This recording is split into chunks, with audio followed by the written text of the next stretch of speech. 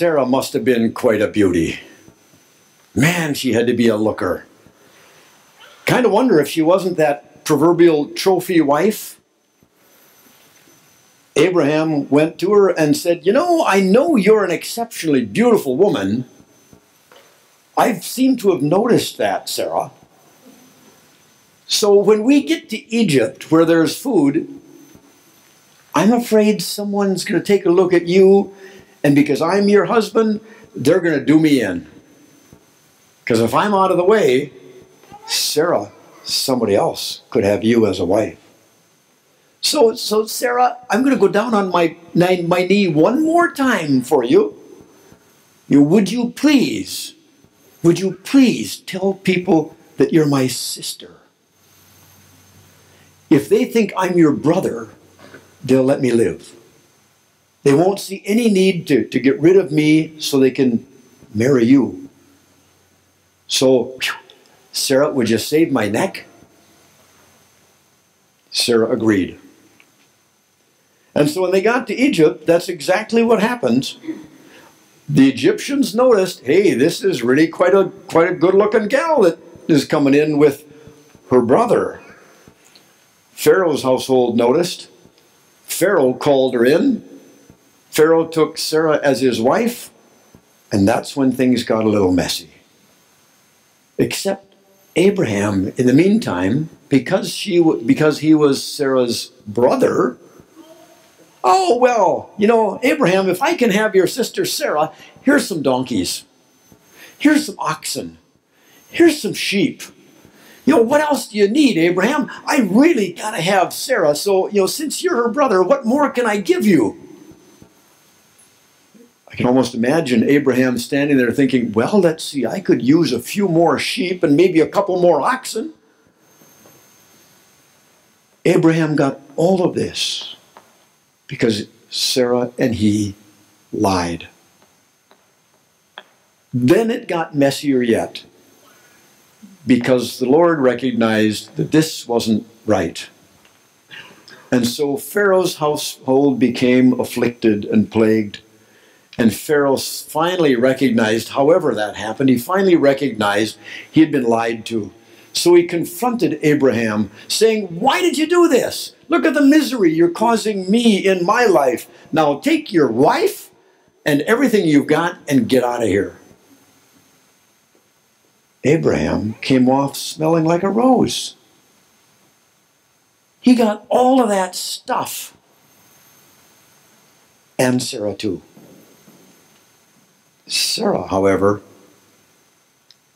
came out on the raw end of that deal. Does the end justify the means? Now step into the parable. Step into the parable from the Gospel of Luke today. Luke teaches an awful lot about the proper use of wealth and possessions. And in this text, he teaches it through Jesus' parable in a rather unusual way. Boy, I just got called on the carpet by my boss. I'm in trouble. I've been spending his money doing things that he didn't want done. I've been buying things that he doesn't get. I've been feathering my own nest. And the worst part of it is the boss found out. I'm in trouble. He's called me on the carpet, and now he wants a full accounting of everything that I've done. My goose is cooked. He's going to find out, and I'm going to get canned. This time tomorrow, I'll be out of a job. What am I going to do? I'm not strong enough to dig ditches and do manual labor, and there's no way I'm going out into the community to beg. There's no way. My pride just isn't going to let me do that. I've had this really sweet job and been well respected. I'm not going to go out and beg. What am I going to do? What am I going to do? Wait a minute. Wait a minute. Sir, you're one of my debtors, my master's debtors. How many jugs of olive oil you owe him? 100? Write down 50. Give him 50 and we'll call it even. All right? Good. Now don't forget what I did for you. And ma'am, that bakery business you've gotten, you're going through a lot of wheat, but I know sometimes the price of bread isn't all that great. You owe him 100 measures of wheat. Scribble down 80. Is that okay with you? All right, now don't forget what I did for you. Don't forget. Now I'm all set. I've got at least a couple people who will deal well with me when I'm canned, when I don't have an income. They're not going to forget, are you? You're not going to forget that I helped them out, bailed them out, and so now if I can do that with every one of my master's debtors, I'm really well taken care of. Whew. That's awfully good.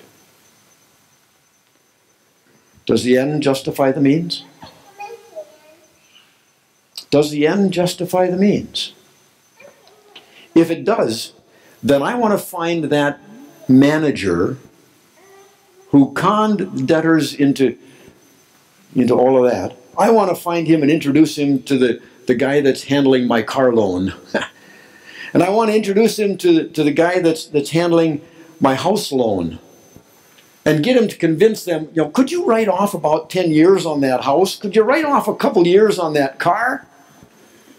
And if they'd agree to that, boy, that manager would be my friend for a long, long time. That'd be sweet. Anybody else want access to the same manager? You can have him when I'm done with him. But until then, he's mine. Does the end justify the means? It seems like it.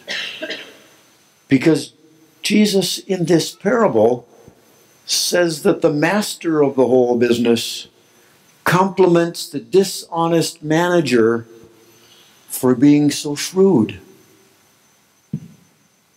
He compliments him for reducing 100 to 50 and 100 to 80. The master came up on the short end of the stick because of this dishonest manager. And yet the master praises the dishonest manager. That's enough to leave your head scratching. Why is it? Why is it that this guy that was dishonest from the day one until the day after he was canned, or the day he was canned, why is it that he's praised? The master found out, hey, you've been acting pretty shrewdly. You've made good use of the olive oil. You've made good use of the wheat. Nice job. But neither one of them were yours to give. What is it that Jesus is teaching us? What is it that he's trying to drive home for us in this parable? Somehow or another, Jesus says, we need to separate the manager's actions from the effects of the actions of the debtors. Somehow or another, you and I are called to give an accounting of our stewardship, daily stewardship. How is it that we are using the things that God gives us? And how is it that we're allowing others to use the things that God gives them? In our own mind, we can rationalize just about anything. We can think it through and twist and turn things in our own minds to make it sound like everything is just fine, even if we just stole somebody else's purse to take the money and buy something for someone else. If it comes out good, it's easy for us to say, then the process must have been worth it. But Jesus calls us to the best process for the best outcome. In the newspaper this past week, there was a story of a woman who some weeks ago had been behind a mother in the line at Walmart and paid for the diapers. Somehow or other, someone else videotaped that, and that clip went viral. People recognized that this was someone stepping out on their own with their own possessions to make life better for someone else. It wasn't a matter of the woman saying, well, I'll distract them and you just kind of sneak out the door with the diapers. She was saying, no, here, I'll put the cash on the counter.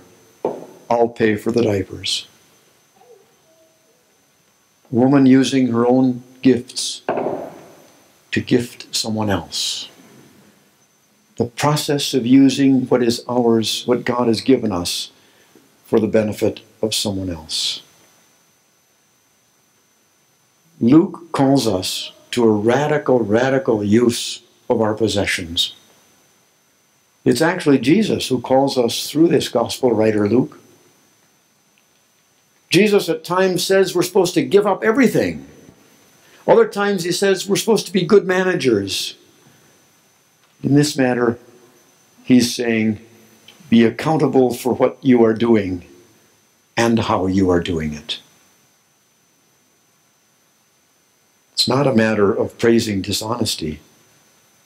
It's a matter of praising the use of what's been given.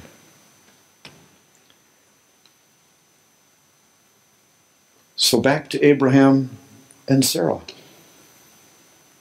Abraham came out pretty sweet on that whole deal. He came out with sheep and oxen and donkeys, and Sarah too. Yes, they had to leave Egypt. But somehow or another, Abraham came out on top. Was he dishonest? Of course he was. Was Sarah a liar? Sure she was. Were they still children of God? Yes, without a doubt. And there's the gospel for us. Even though we are at times dishonest managers of God's gifts to us, we are still God's children. Even though we benefit from all of those things listed in Psalm 8 and misuse them, neglect them, abuse them, we are still God's children, loved by Him, showered with good gifts by Him, redeemed by Him. We've been created by Him and recreated by Him. But we live in tension. We live in tension.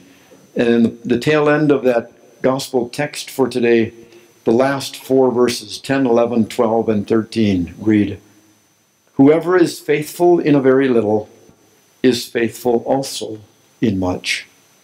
And whoever is dishonest in a very little is dishonest also in much. If then you have not been faithful with the dishonest wealth, who will entrust to you the true riches? And if you have not been faithful with what belongs to another, who will give you what is your own? No slave can serve 2 masters, for a slave will either hate the one and love the other, or be devoted to the one and despise the other. You cannot serve God and wealth. There's the tension we live in.